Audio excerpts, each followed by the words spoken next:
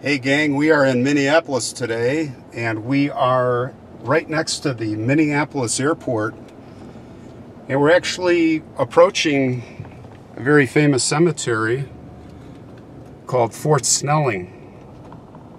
It's a massive, massive cemetery honoring the dead of our vets, but we're here to see one special vet today. And this has to do with 9/11. And we're going to talk about it. We're in. It is June 1st, the day after Memorial Day. And we're here to take a walk and find the grave of a man named Thomas Burnett Jr., who could probably be considered one of the first, if not the first, heroes to start and win the battle against the terrorists. And we're talking about September 11th, of course, September 11th of 2001. Let's take a walk and find Tom's grave. This is a massive cemetery, massive. And you will notice that every single grave, every single one has an American flag. It's just amazing. The tombstones are perfectly aligned. I'm going to give you a shot up here in the distance so you can see how that hill is rolling up.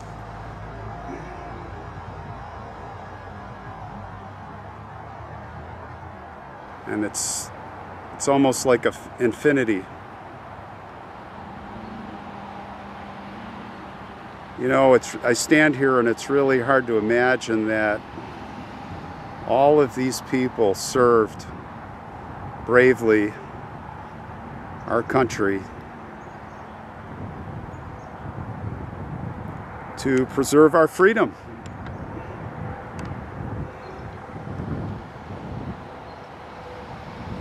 It is truly inspiring.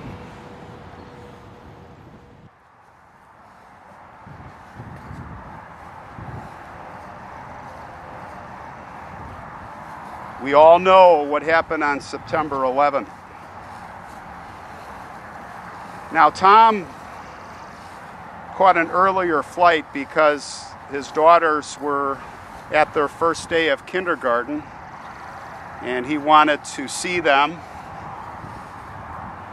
And it was the Flight 93, United Airlines. He was returning home to the West Coast after his business trip.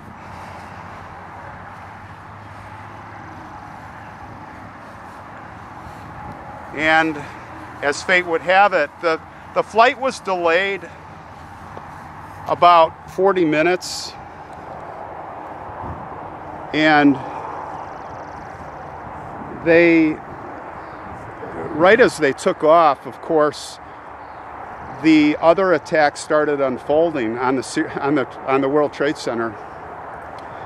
So because they left so late, the plan was kind of thrown off for the hijackers. And what happened was the hijackers, as the other planes, they took over the plane, they burst into the cockpit. And by the way, they recovered the flight recorders. So all of this you could hear. They killed the pilots, all the people in first class. There weren't a lot of people on the plane. It shoved everybody in the back of the plane. And they just were saying, oh, we have a bomb on board. And that was their ruse to keep everybody kind of quiet and in line. That was the play.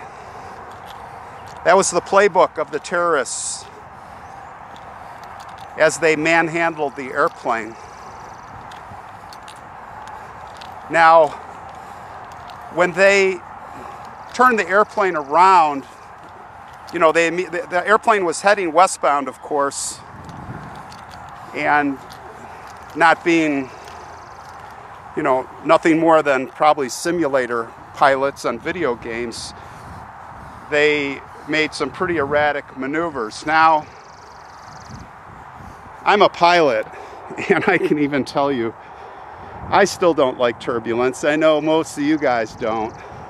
And if anything radical happens, and big turns, and other stuff, you just get really nervous in your seat. And they made like a nosedive, and they were doing, and people were screaming. Could you imagine being one of those people? So everybody just started calling. They started calling home, calling their loved ones. They're like, this is it. We're gonna die. Could you imagine that feeling, guys? But there was a lot of bravery on that flight, led by Tom, who they called Tommy Burnett. And he didn't panic. He started to formulate a plan. Once he was able to talk to Dina, he talked to Dina 3 times. And she finally was able to tell him that what was going on. They just flew jets into the World Trade Center. So they all knew they were doomed.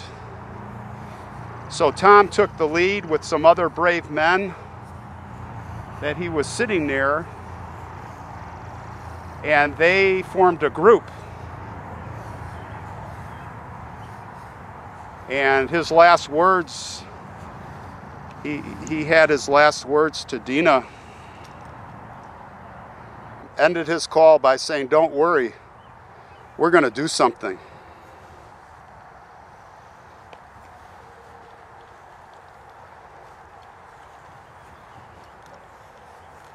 Well, they rushed the cockpit. There was a terrorist there kind of guarding the cockpit, and they took him out. And the recorder caught a lot of this.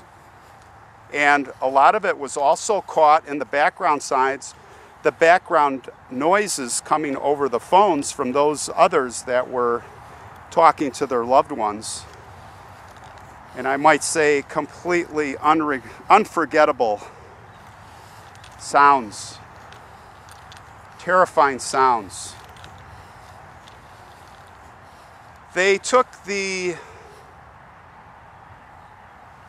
by the way, we are looking at the back of tombstones, and if you are a veteran, your wife is buried with you. And her name appears on the back of the tombstone, just in case you didn't know. I don't think I've seen one tombstone without a flag, guys. This just blows me away.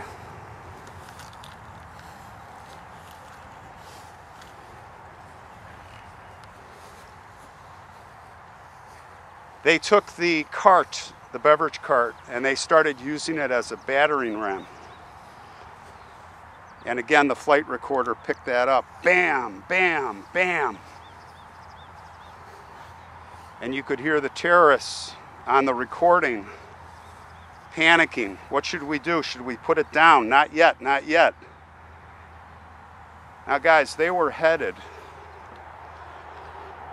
to either the Capitol or the White House. Can you imagine?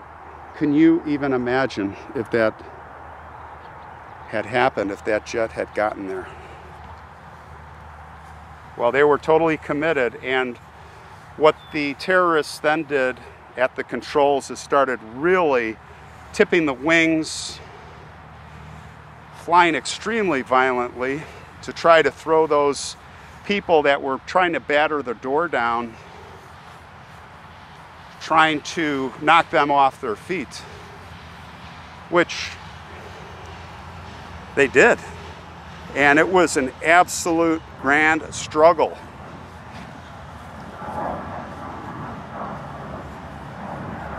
It's kind of ironic that we're here right next to the airport. And by the way, that is a salute. I saw some men dressed. Let's see if we can see right over that way. They are doing a gun salute. There's some type of ceremony going on. And I'll bet you yesterday, which was Memorial Day, this place was absolutely packed. Look at all the wives' names on the back of these tombstones. Oh my gosh, the humanity. It's unbelievable.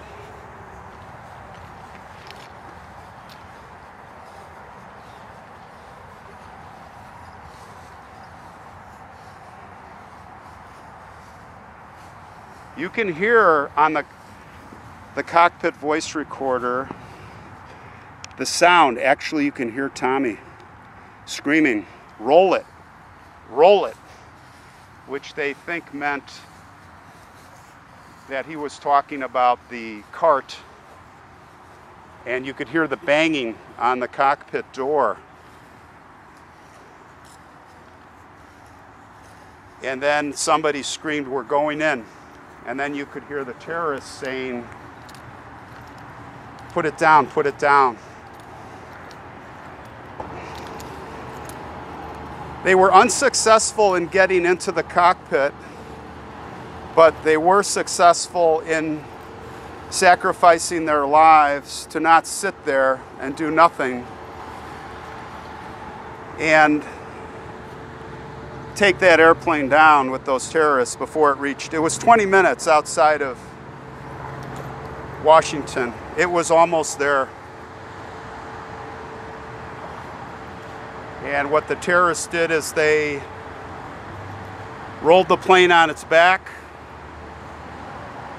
and pulled up on the yoke and just drove it at 500 plus miles an hour straight into the ground.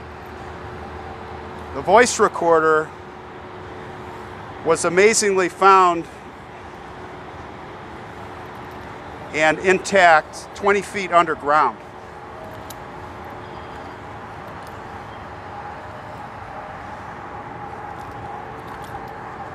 Look at all the flags, guys. I'm sorry, I just can't get over this.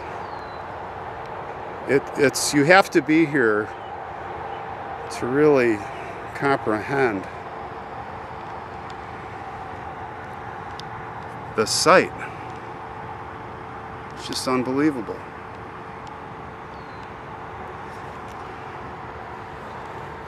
This is unbelievable.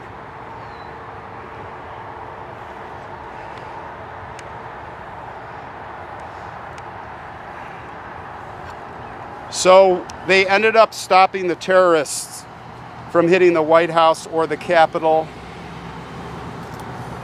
which saved hundreds, if not, who knows how many lives. Who knows how many lives. So all those people on that flight, you know, guys, it's just people like you and me, people that are living their dreams, you believe in what your destiny is going to be, your future, you live for your future, you remember your past, and you wonder, would you have the bravery that these, like Tom and the group and these people, you wonder. And you never imagine that would be your destiny. Well, we have arrived at Tommy's grave, and can you tell whose grave it is?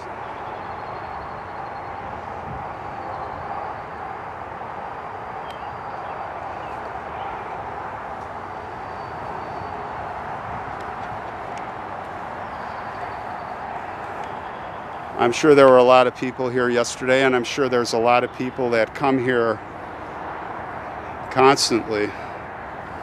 Look at all the flags and remembrances. Isn't that great? Look at that, guys. Look at this scene. Take it in. Take it in. I can't tell you the emotion I have right now just looking at this, being here. You can feel this. You can feel the spirits of all these people. These good people. Thank you for your service.